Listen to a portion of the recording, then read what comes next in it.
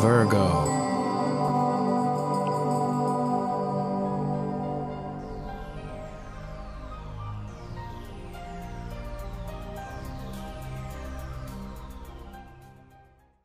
Happy New Year, Virgo. Listen, 2016, who knew that a year could fly by that quick, huh? So, listen, we're going to be following Mars because Mars is your direction. It's those ambitions and goals that you're going to be setting out to do, and we're going to see exactly what they can magnetize and attract into your life. And it's starting out here in your second house for money and income. And this is where you were working towards the end of 2015. Having that said, you want to wrap it up best you can before that of January 4th, when Mars is going to move out of this area for you and into your third house. So whatever you can lay is solid, good foundations. Speak with whatever you need to speak with to improve your financial situation, whether that is with perhaps speaking with your manager, your supervisor, looking into other income streams. But I do see that you're balancing at least your financial situation pretty well. After January 4th, Mars is moving into your third house, which is the area of communication. You're going to see that communication is going to be that much more important. It's going to call you to the forefront. People are going to be looking up to you to initiate and set things in motion, and so you will. And I feel also that the area of your siblings might come into the picture a little bit more for those of you who have siblings, but it's also your closer community, your neighborhood, and maybe doing things, volunteering there a little bit more so as well. Now, Mars likes to be on the move. It's antsy, it's energy. And the third house loves to travel. So, but we're not really necessarily talking about long distance at this time. But it's more out and about, maybe just to get away for a weekend or do a road trip, a day trip or something. It helps you alleviate the pressure on your mind because Mars is going to be very much so here communicating with you. Your internal chat might be very enhanced throughout this time here. So it's good to get away just a little bit. Mars will then be tapping into family and your foundation. Also real estate. It's looking at where you live and how you live. This will be the period between March 7th and that of May 28th.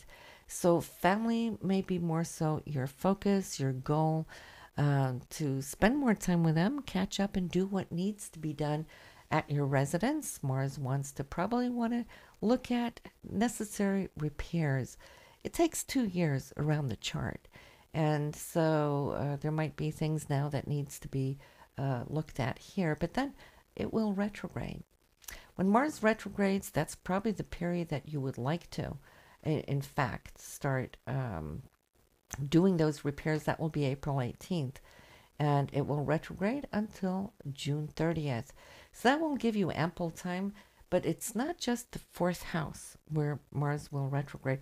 It will tap back into the third house. Where we were from January 4th. So you're going to be, again, looking at cooperating a little bit more with your siblings or your neighborhood, your community. You might just see that transportation, things might need to be looked over there too, and under there comes or sorts vehicles. So your car might need a tune-up. Great time to have that done. Then we'll see that Mars will speed up. It will get back into the area of the home. So we're seeing we're switching, flip-flopping between the third and fourth house. But then it's going to pick up here in August and speed through there August and September.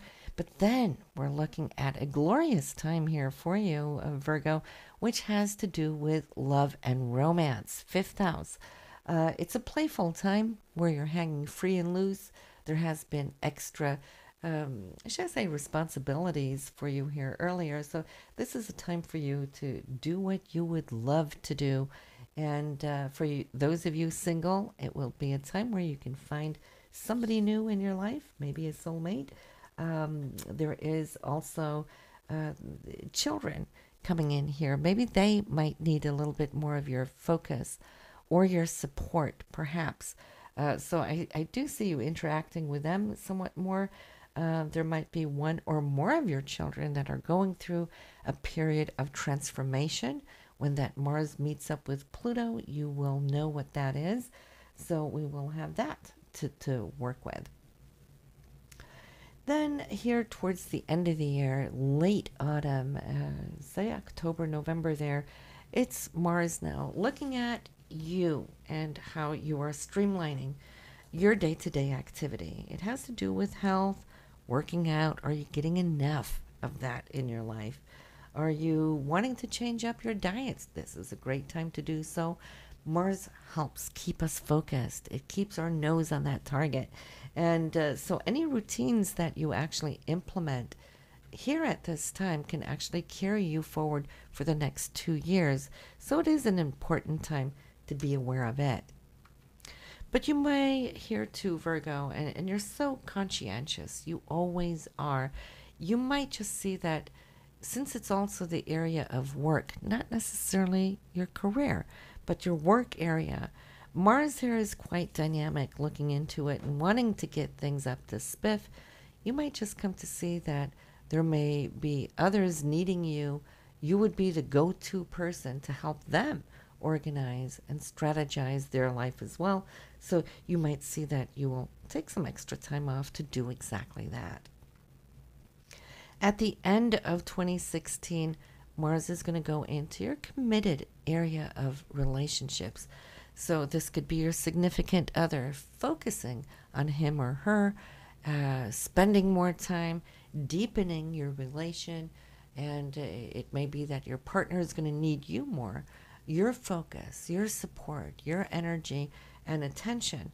So, and I see that you're really happy to give that. That's something that you always are, Virgo. So it's really ending up on a good note.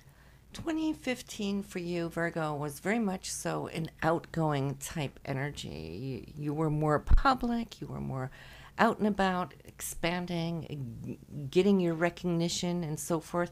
But 2016 is going to be more so you wanting to work on your inner skills, developing your inner skills, and your inner needs are wanting to be a little bit more met than they were last year, because last year you were giving in 2015. Now it's more about receiving and being receptive to such. Now we have some retrogrades that we really do want to check out, and I hope you got your pen out so we can write down a few dates. If not, you can always come back at a later time too. And we're going to start off with Jupiter.